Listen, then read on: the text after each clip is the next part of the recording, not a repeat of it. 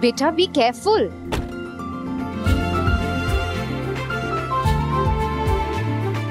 मम्मा मुझे बहुत मजा आया और है ना, मैंने पिज्जा, बर्गर, मिल्कशेक और बहुत कुछ खाया।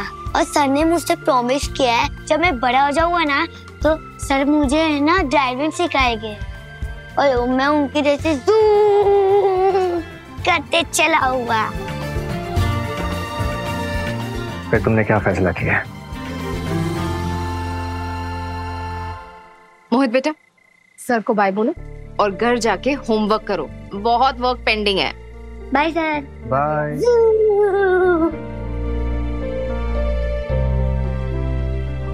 मैंने बहुत सोचा इन टेस्ट एंड ट्रीटमेंट्स के बारे में, पर मन में बार बार एक ही ख्याल आता है, मोहित का ख्याल। अकेले संभाला है मैंने उसे, शायद आगे भी संभालूं।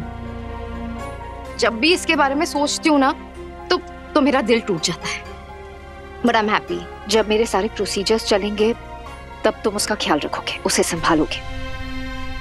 लेकिन प्लीज शिव, मेरी एक शर्त है। हमें तुम्हारी सारी शर्त मंजूर है। बिजनेसमैन होके शर्त सुने बिना मानना ठीक नहीं।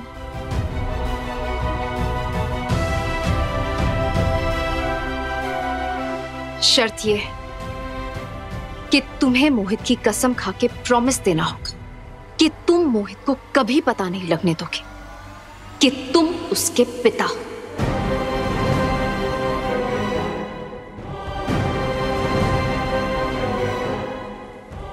क्या? ये तुम क्या कह रही हो रोशनी? Shiv please, I am a cancer survivor. मैं बस प्रैक्टिकल हो रही हूँ। मैं अच्छी तरह जानती हूँ कि मेरे बचने के चांसेस 50-50 है। रोशनी कुछ नहीं होगा तुम्हें, हर बार इतनी नेगेटिव कैसे सोच सकती हो? अगर मुझे कुछ हो गया तो तुम मोहित की जिम्मेदारी लोगे, उसे अडॉप्ट करोगे। और अगर मैं बच गई, जिसके चांसेस कम हैं, तो तुम किसी को ये बात पता नहीं लगने दोगे कि तुम उसके पिता हो, ना अपने फ्रेंड्स को ना फैमिली को। ये राज बस तुम्हारे और मेरे बीच में रहेगा। नहीं, इतना बड़ा धोखा हम हमारी बीवी को नहीं दे सकते। उन्हें हक बनता है ये सच जानने का। शिव, ये बात मेरे बेटे की है और इसके लिए मुझे किसी पर भी भरोसा नहीं, तुम्हारी बीवी पर भी नहीं। सबकी नजरों में मोहित मेरा बेटा रहेगा। वो हमारा भी बेटा है। तुम शायद ये भूल रही हो कि मोहित हमारा भी बेटा है। वैसे इस शर्त के पीछे तुम्हारी वजह जान सकते हैं? सुनोगे तो तुम भी समझ जाओगे। तुम एक सेलिब्रिटी हो, पब्लिक फिगर हो, आए दिन तुम न्यूज में आते हो, न्यूज़पेपर में तुम्हारी फोटो छपती है, मीडिया तुम्हारे आगे पीछे घूमती है। Just think about it. कल को अगर उन्हें पता लगेगा, उन्हें 2 मिनट नहीं लगेंगे मेरे मोहित को नाजायज का टैग देने में। वो बर्बाद हो जाएगा। Listen, as a lover, as a woman, मैंने तुम्हें माफ कर दिया है। माँ होने के नाते अगर मोहित को कुछ भी हुआ ना, मैं तुम्हें कभी माफ नहीं करूंगी। आई एम टेलिंग यू, उस पे जरा सी भी आ जाए ना तो तुम्हारी जिंदगी उजाड़ दूंगी मैं, मिस्टर शिवेंद्र बारोट।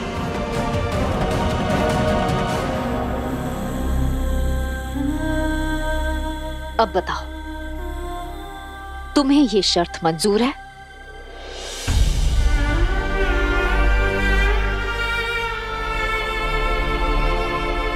दुनिया के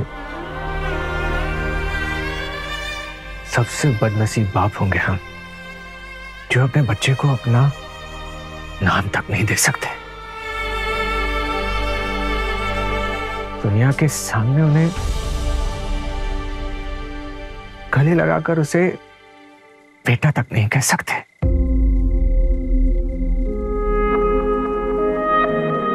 हम तुम्हारा डर समझते हैं। मोहित को कुछ हो जाए ये हम भी बर्दाश्त नहीं कर सकेंगे।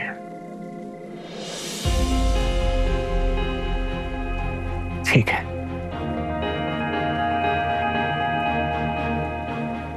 हम मोहित की कसम खा के कहते हैं कि मोहित को या किसी और को, ये कभी भी पता नहीं चलेगा कि हम उनके बाप हैं। हम वादा करते हैं हमारी बीवी को भी ये सच कभी नहीं पता चलेगा। तो मैं भी कल ही टेस्ट करवा लूंगी।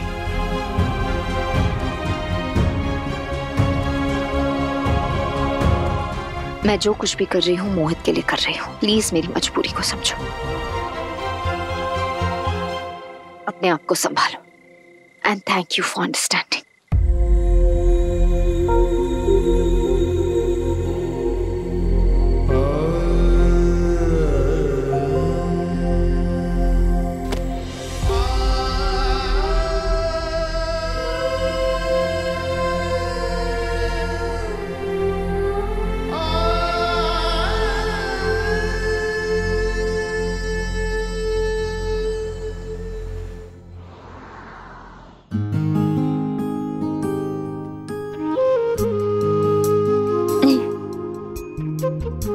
बस मेसी, आप रुला के मानोगी क्या? मैं तुझे बता भी नहीं सकती मैं कितनी खुश हूँ। बाबा जी हमेशा तुम दोनों पे मेहर बनाए रखे। अच्छा, शिव को पता है ना तू यहाँ आई है? नहीं मेसी, उन्हें सरप्राइज देने के लिए तो मैं मुंबई आई हूँ। बताना भी मत गलती से। वैसे मेरी डाकू और उसकी मम्मी कहाँ पे है? वो लोग पीटीए मीटिंग के लिए गए हैं स्कूल। मेरे को तो यही समझ में नहीं आता, स्कूल वाले पढ़ाते ज्यादा हैं कि मीटिंग शीटिंग ज्यादा करते हैं। खैर तू अब फ्रेश हो जा, मैंने ना तेरे लिए तेरी फेवरेट वाली डिश बनाई है। अब से तो डबल खाना, डबल डबल। चल तू फ्रेश हो जा, मैं आती हूँ।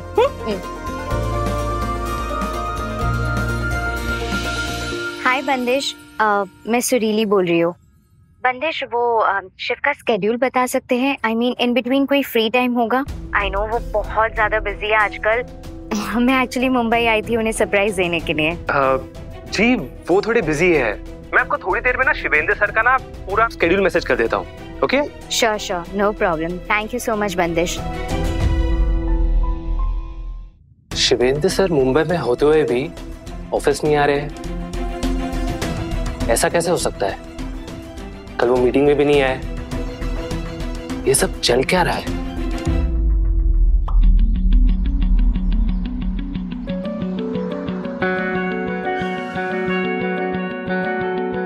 क्या हुआ? लगता है टायर पंचर हुआ है मैडम।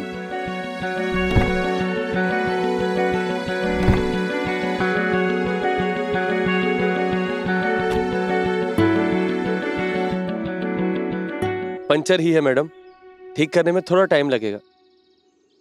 कोई नहीं, मैं यहाँ कैफे में कॉफी पी लेती हूँ, ठीक हो जाए तो कॉल कर देना, ठीक है? थोड़ा जल्दी करना। Thank you. ओए क्या कर रही है सिल्ली, तू यहाँ के काम पे लग गई है? देख भाई, मायके में बेटियां आती हैं आराम करने के लिए, काम करने के लिए नहीं। और वैसे भी तेरे बिना भी मैं ही कैफे चला रही थी इतने दिनों से। लेकिन इतने सालों तक मैं ही चला रही थी ना मेसी, मुझे अच्छा लगता है, ये मेरा पैशन है। ये काम जैसा ना फील नहीं आती है। और आप ही ने क्या कहा था, तू सिली वही कर जिससे तुझे खुशी मिलती है, अच्छा लगता है। मैं तो वही कर रही हूँ ना, आपकी बातें सुन रही हूँ। तो अपना रिलैक्स हो जाओ। ठीक है भाई, कर ले अपनी मन की मर्जी, मेरी बात तो तू मानेगी नहीं।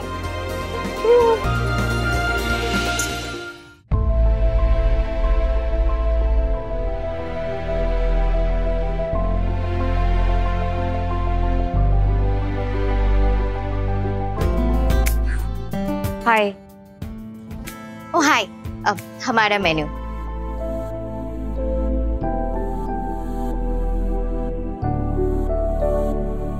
Hazelnut latte, that's a speciality. Sure.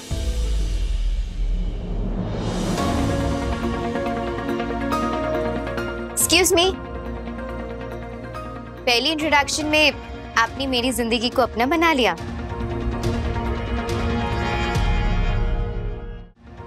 Excuse me? My phone.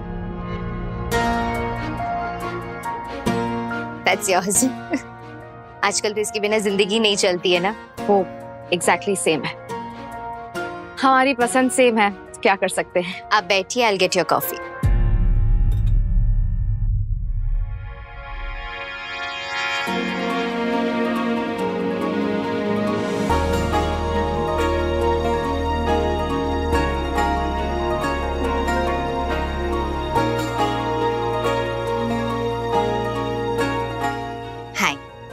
Here's your hazelnut latte. Enjoy. I'm sorry, don't mind me saying, लेकिन आपके चेहरे पे टेंशन साफ नजर आ रही है. I don't know reason क्या है, लेकिन I got your chocolate croissant. Instant mood booster है. And trust me, इसे खाने के बाद ना instant चेहरे पे स्माइल आ जाती है. हाँ, don't worry, ये ग्रामोफोन कैफे की तरफ से है, हमारे हर नए कस्टमर के लिए. On the house, free. Thanks.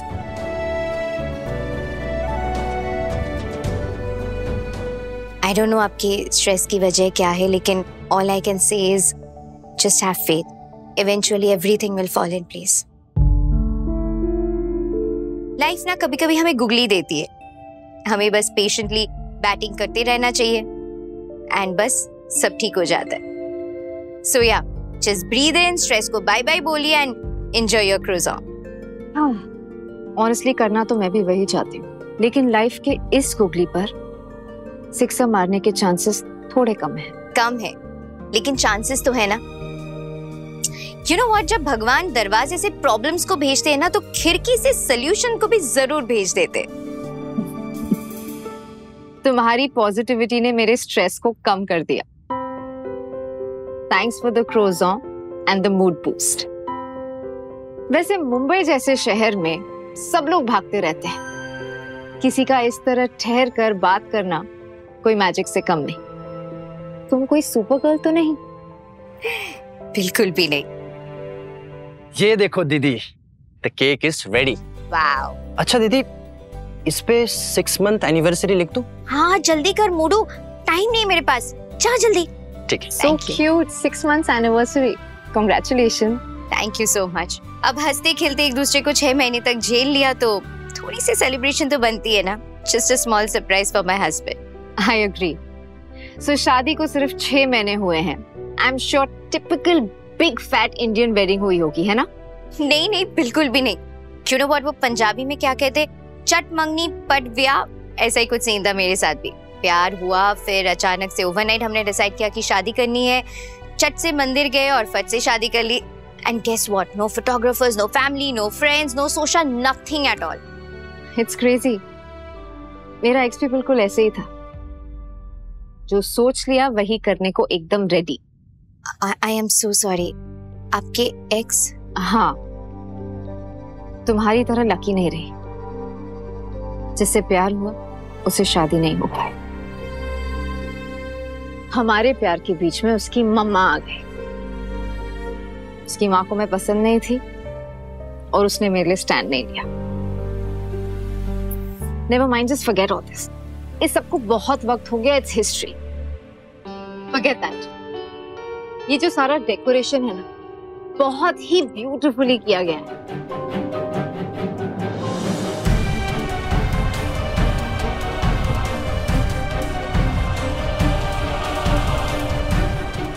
उदू, इसे यहाँ क्यों लेके घूम रहे हो? अच्छा इसे अंदर रखो, बाद में लगाएंगे. आई एम श्योर तुम्हारे हस्बैंड को ये सब बहुत पसंद आएगा. It's beautiful. वेल ऑनेस्टली ये कैफे ना काफी कॉफी रिच है. But is your husband expected सून? तो मैं उसे भी कांग्रेचुलेट कर लूंगी. ये देखिए, मैंने सारा डेकोरेशन कर लिया, फ्लावर्स मंगवा लिया, केक तक बेक कर लिया, लेकिन जिसके लिए ये सारा सेलिब्रेशन, उन्हें इनवाइट करना ही भूल गई. I have to go. I am so sorry. You enjoy your coffee. Okay, bye. Thank you. मासी ये देखो. हाँ. अरे वाह मेरी डाकू, कितना सुंदर ड्राइंग कर रही है टोटो. थैंक यू मासी. आई लव यू मासी. ओह आई लव यू टू. सुनना, तू तो बड़ी हो गई है, इधर देख, बड़ी बड़ी बातें भी करने लगी है. जो मासी के लिए एक काम करके देगी? अभी क्या अभी करती हूँ. ऑलराइट चैंप, दीदी को परेशान मत करना. Okay okay sir. Bye bye.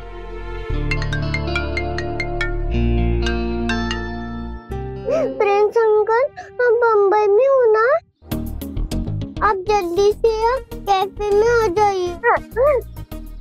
क्या हुआ दिया, आप रो क्यों रही हो? मम्मा और खाना माँ का बहुत बड़ा झगड़ा हो गया है. आप प्लीज रोइए मत, हम अभी आते हैं. हम बस पहुंच ही रहे. मेरी डाकू, तू तो फुल ऑन ड्रामा क्वीन निकली। हेलो रोशनी, कहाँ हैं आप? We are waiting for you. आपके कुछ इंपॉर्टेंट टेस्ट हैं, वो करने हैं। Yes doctor. नहीं आप वेट कीजिए, मैं बस अभी पहुंच रही हूँ। Excuse me, excuse me.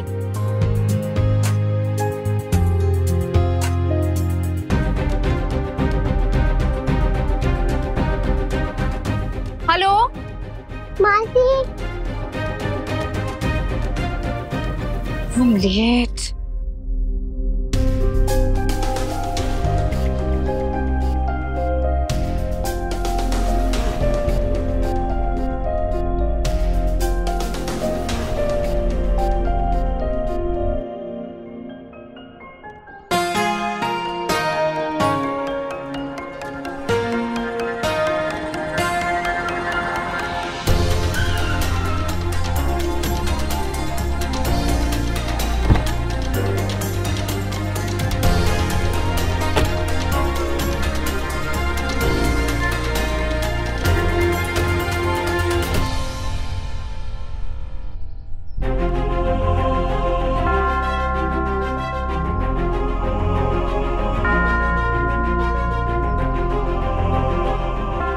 साहब कुछ पैसा दे दो ना साहब।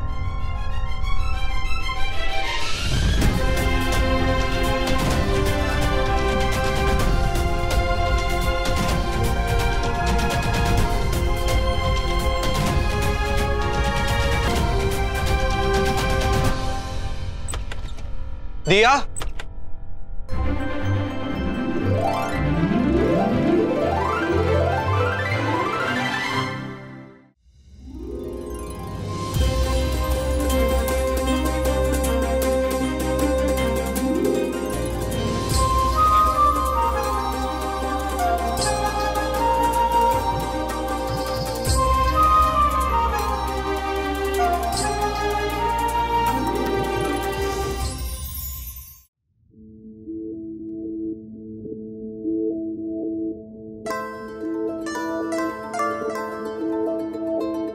बस ऐसे ही हमारे साथ रहना, हमारा साथ देना। हम तुमसे बहुत प्यार करते हैं। Happy 6 months anniversary share. Same day. वैसे तुमने बताया नहीं कि मेरा सरप्राइज तुम्हें कैसा लगा? बहुत ही अच्छा, और इससे बेहतर गिफ्ट हमें नहीं मिल सकता था आज के दिन। वेल, लेकिन इससे भी बेहतर सरप्राइज है मेरे पास तुम्हारे लिए। तुम हमारे साथ हो, बस हमें और कुछ नहीं चाहिए। तुम दुनिया हो हमारी। ऑनेस्टली तुम्हें यहाँ मुंबई में देखकर बहुत अच्छा लग रहा है। मुझे तो ऐसा लग रहा था कि तुम मुझे भूल ही गए, लेकिन ये जानकर अच्छा लग रहा है कि तुमने मुझे मिस किया। I'm really sorry, बट काम में इतने बिजी हो गए थे कि कॉल तक नहीं उठा पाए तुम्हारा। और देखो ना, तुमने इतना अच्छा सरप्राइज हमें दिया है और आज हमने तुम्हारे लिए कुछ भी नहीं लाया। शिव, तुम हो ना मेरे पास, मेरे साथ, मुझे और कुछ भी नहीं चाहिए। I'm just so lucky to have you in my life.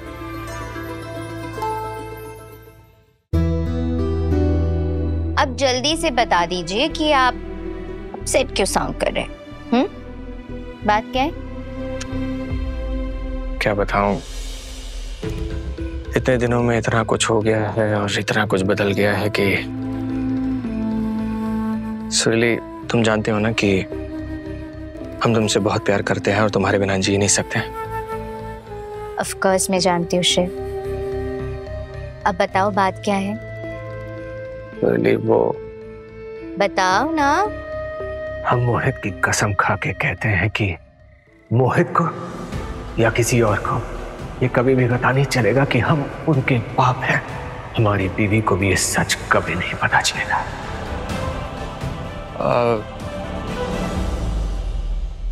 दरअसल काम में इतने बिजी हो गए हैं हम कि रनक तक नहीं आ पा रहे हैं। बस यही बताना था। आई एम सॉरी सुरीली, तुमसे झूठ नहीं बोलना चाहते थे, लेकिन क्या करें, रोशनी की कसम ने बांधे रखा है। पर एक कसम हम तुम्हें भी देते हैं, जल्द से जल्द कोई रास्ता निकाल कर तुम्हें सब कुछ बता देंगे, क्योंकि तुम्हारा ये सब जानना हमारे लिए बहुत जरूरी है।